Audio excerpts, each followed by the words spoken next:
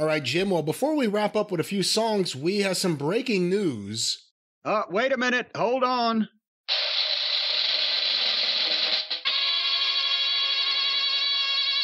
What now? As being reported by Mike Johnson, PW Insider, and PWInsiderElite.com, Vince McMahon and Oliver Luck settle XFL lawsuit. Oh! A settlement has been reached in the lawsuit brought against Vince McMahon by former XFL Commissioner Oliver Luck just weeks before the planned commencement of the trial on July 11th in Connecticut. Despite settlement talks last week ending after just 9 minutes, a filing on June 17th requested the United States District Court of Connecticut seal all documents related to the case. So they're waiting for the court to officially okay everything, but a settlement has been agreed upon. What do you think about the timing of this? Well, last week the talks ended in 9 minutes. That was before the announcement of Vince's other legal issues. It was the same day, wasn't it? Baby, I think it was the same day.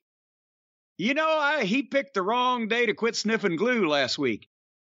I'm assuming that he said, okay, first things first and most important things most important, and let's get out of this. And they sealed it, which means that we won't know the terms of the settlement, who admitted they were right and who they were wrong, and what was paid to who, and etc.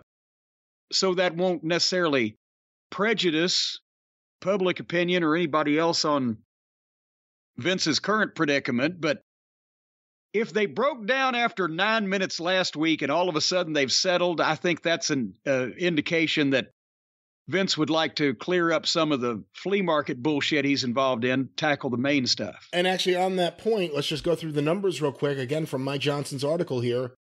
Luck had sued McMahon over his departure, which took place just as the league filed for bankruptcy in the face of the COVID-19 pandemic and before it was purchased by a group of investors led by The Rock and Danny Garcia, who aimed to relaunch the league in 2023. Luck's contract called for a $5 million annual salary and a yearly $2 million bonus through June 30th, 2023. Luck alleges he is owed $23.8 million remaining on his contract, as well as other damages and his attorney fees. McMahon filed a countersuit against Oliver Luck, former XFL commissioner, alleging Luck all but abandoned his duties as the pandemic took hold, and that even before this point, Luck ignored McMahon's direction when it came to the signing of former NFL wide receiver Antonio Callaway by XFL's Tampa Bay Vipers. Jim, he was suing for $23.8 million. Talks ended in 9 minutes, and now there's a settlement.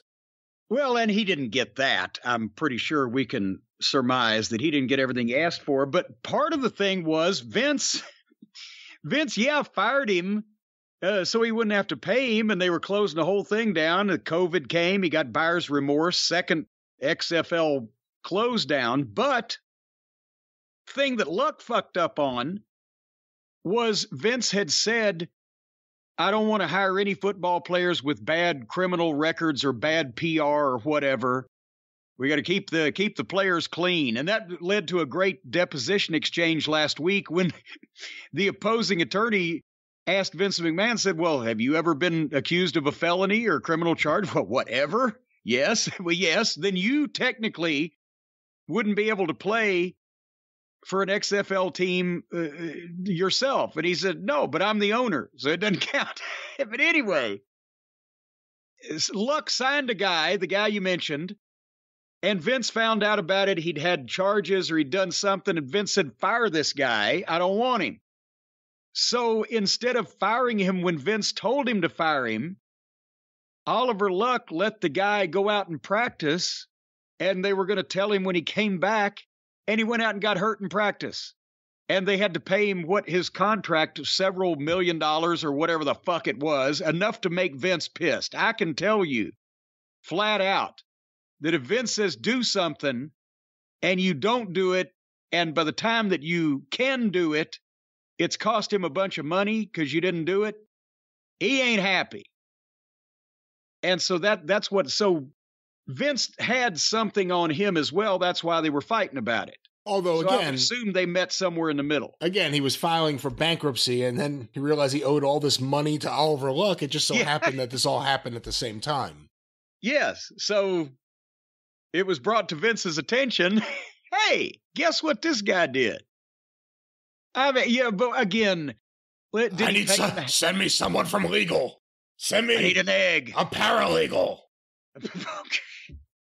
That should be illegal.